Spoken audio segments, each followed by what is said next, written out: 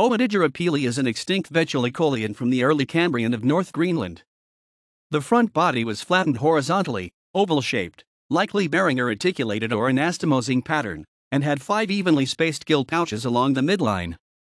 The tail was also bulbous and flattened horizontally, but was divided into 7 plates connected by flexible membranes, allowing movement.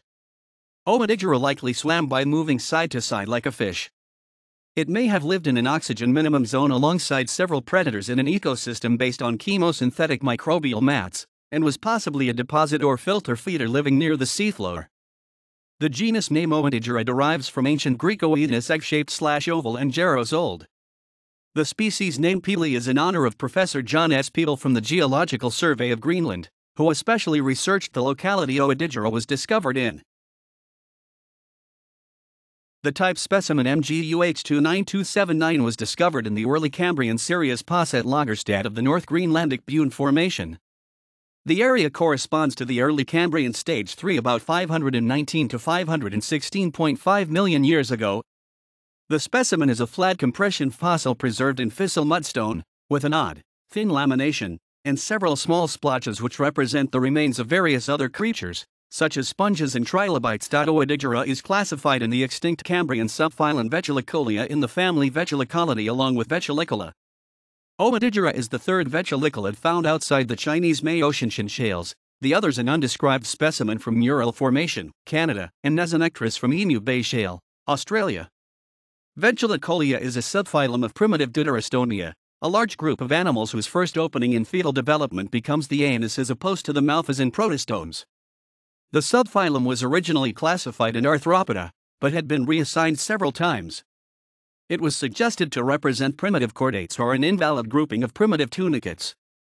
The subphylum was also suggested to more closely related to protostomes, as an ecdysozoan, which includes arthropods, nematodes, and related taxa, specifically chinorhynchans, segmented worm-like creatures. The type specimen is 41.3 mm, 1.63 in, long in total, and the body plan is divided into an ovoid front body and a segmented tail. The type specimen seems to have been compressed on its side during fossilization, and due to the irregular folding of the outline, the skin may have been softer than other vetulicolians. The front body was oval-shaped, measuring 22.5 mm, 0.9 in length and 14 mm, 0.55 in height, and flattened horizontally. It had a straight front edge, and the back edge came to a point, intersecting at the midline of the front body. Unlike Chinese vetulicolians, the type specimen shows no indication of a ridge running along the midline, and a lack of such an Ooedigera would be significant in terms of its taxonomy, but more specimens are required to confirm this.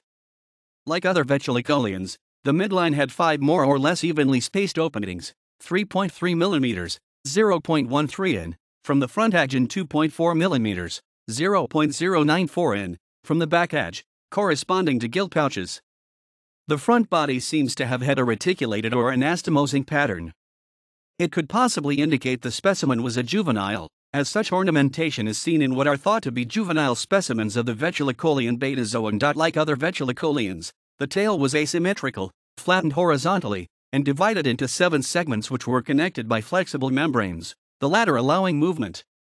It is 18.8 mm, 0.74 in, long and 8.7 mm, 0.34 in, high. Each segment had concave edges, which gave each one an hourglass shape and side view. Segments 2 to 7 were flat on the underside, and segments 5 to 7 were also flat on the top. The last segment was shorter than other vetulicolians. Given the asymmetrical flattening, the tail likely propelled by flexing side-side like a fish rather than up and down. It is largely unknown what vetulicolians fed upon. Lacking mouths adapted for chewing or grasping, they were probably not predators or scavengers. Lacking limbs, it is unlikely they were burrowers or lived on the seafloor, rather inhabiting the water column, nectonic, but perhaps staying near the seafloor, nectobenthic. They may have been passive floaters, but it is possible that the gills were used for jet propulsion like thaliations.